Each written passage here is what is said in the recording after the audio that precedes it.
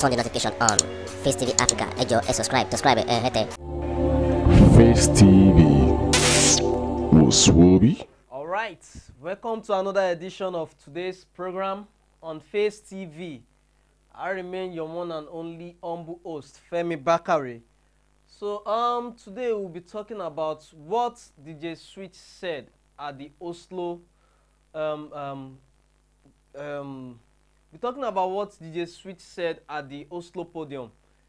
I think she's still bitter about what's happened about the EndSARS protest that happened on October. That was last year. So she's still very bitter. And then when she was asked to give some speech about how she felt about the EndSARS protests, she said a lot of things. She really said a lot of things. And part of those things she said was that we'll be rising up to our oppressors, starting from Muhammed. In quotes, she said we'll be standing up to our oppressors, starting from Muhammed. And in the video, she said they denied. Who are they? Talking about the Minister of Culture and Information now, which is Muhammed, that they denied that they sent some armies to go and, carry out their operations at the Lekki toll gate. And DJ Switch rise up. She became a prominent GD during the EndSARS protest, because personally, me, I really don't know much about her, not until the EndSARS saga. She became important, and a lot of people know her. She gained a lot of recognition due to the fact that she did live video as the shootings were going on. So in the video, she said she likened the Nigerian army to one of this fella's song track, Zombie. Zombie, oh zombie, zombie, oh zombie. Zombie no go move unless you tell him to move, zombie. So that is what she linked our Nigerian armies to. That it is only when you tell them to do something at the snap that they do it. If you don't tell them to sit, they won't sit. If you tell them to stand, they will stand. So they are just like, zombie, according to DJ Switch. So she said, these people, they are really afraid of the youth. They are afraid of what we will do in the nearest future.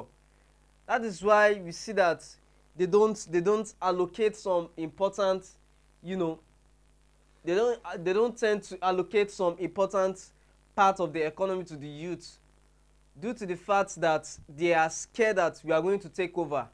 The same this thing they keep saying, that we are the leaders of tomorrow. It keeps circulating within the same leaders of today and the past leaders.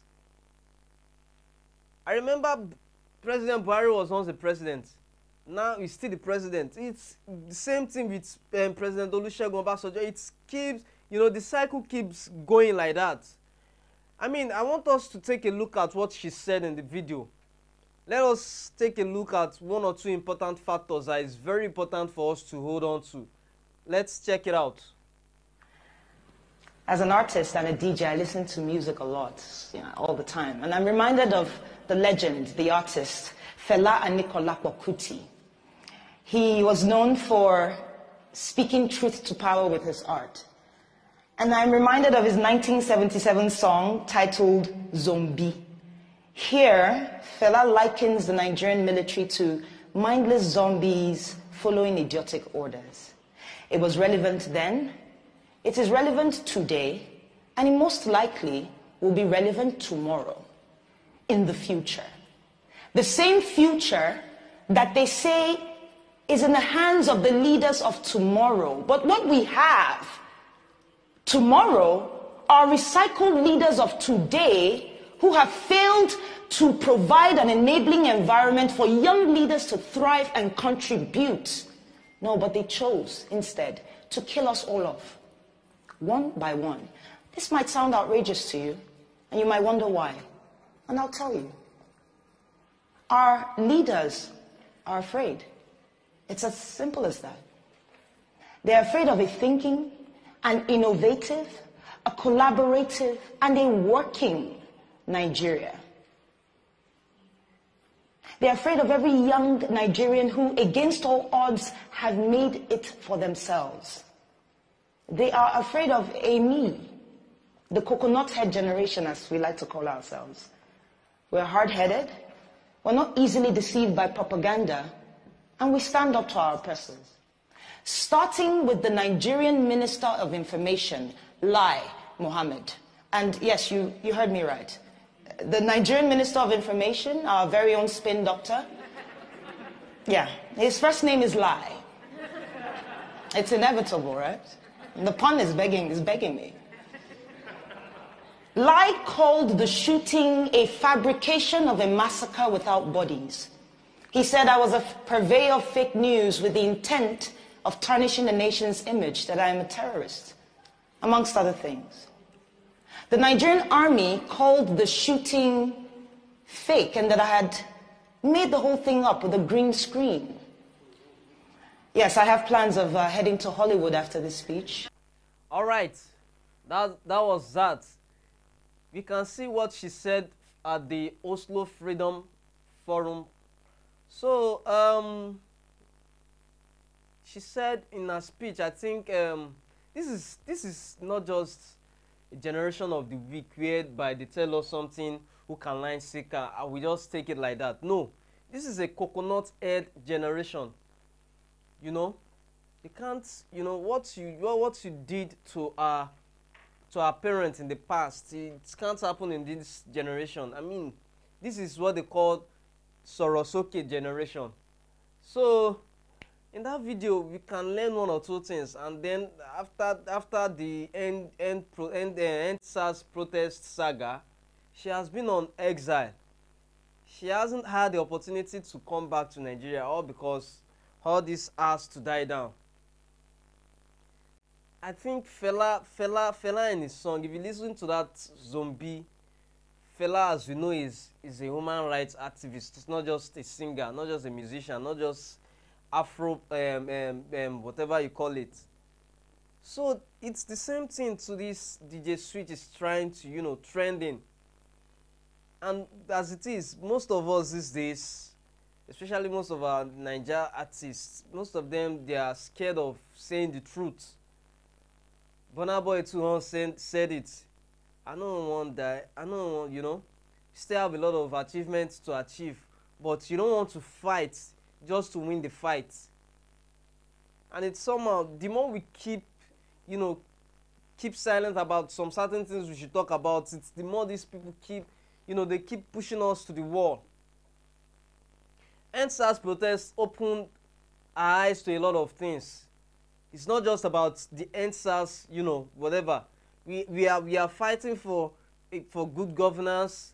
You know, we need good roads. We need good health sector. We need good governance. We need, you know, to stop corruption in all sectors of the government activities. But for how long?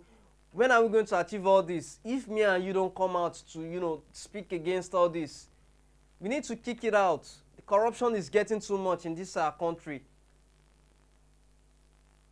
Fela has said it. Fela is a legend. When he was alive, he was a living legend. And now that he's gone, I've never seen somebody that has ever come on stage to pick up the mic from where Fela dropped it. All this, you know, is something we need to fight against. Ever since DJ Switch left the country, I've ever seen nobody to, you know, to just fight for a situation whereby she will have to, it's not just easy for her to just come back into the country like that. The country is messed up. A lot of things, a lot of bad activities happening here and there. Issue of kidnapping, bombing here and there. Boko Haram's insurgency.